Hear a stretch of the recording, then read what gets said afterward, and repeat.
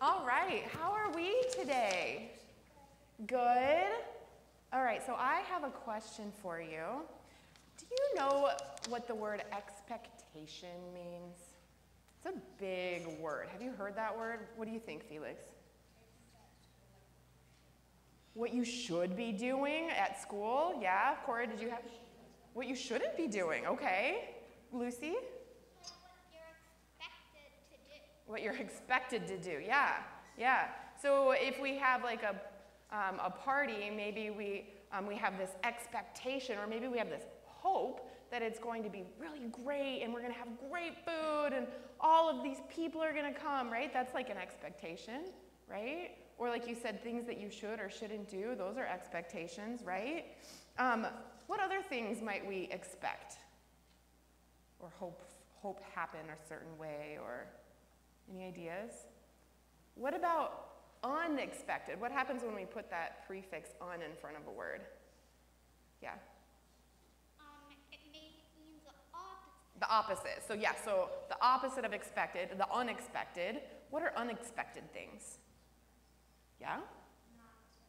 Not expecting, yeah. Okay, what's that, Felix? Yeah.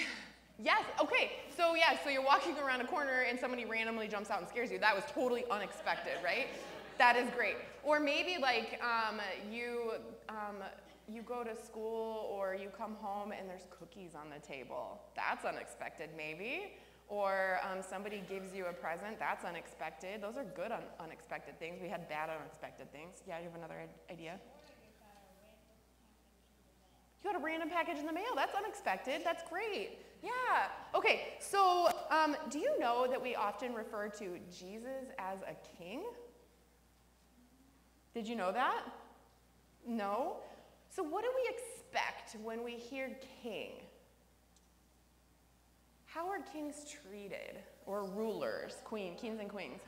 What's that? Someone who has a lot of power?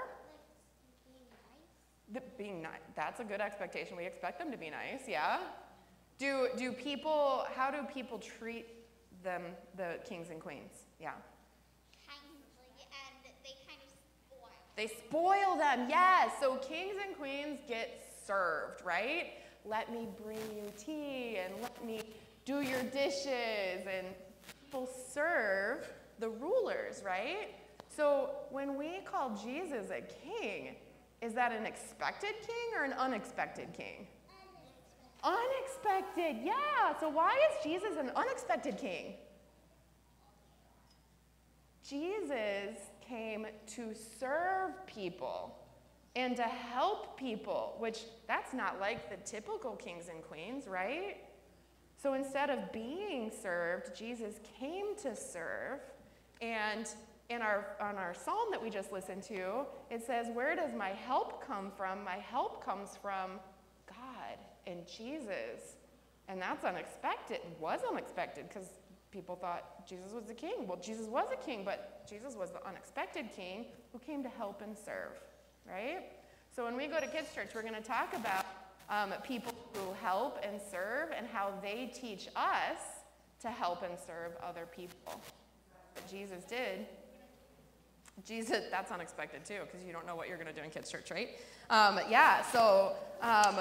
All right, so then, we're going to talk about all the people who help and serve in the world, maybe in unexpected ways, and how we can help and serve people too.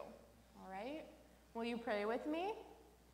Thank you, God, for your Son, Jesus, the unexpected King, who did things backwards and taught us to help and serve others. Help us be like Jesus. We love you too. Amen. All right, if you'd like to join us in Kids Church, we're going to go across.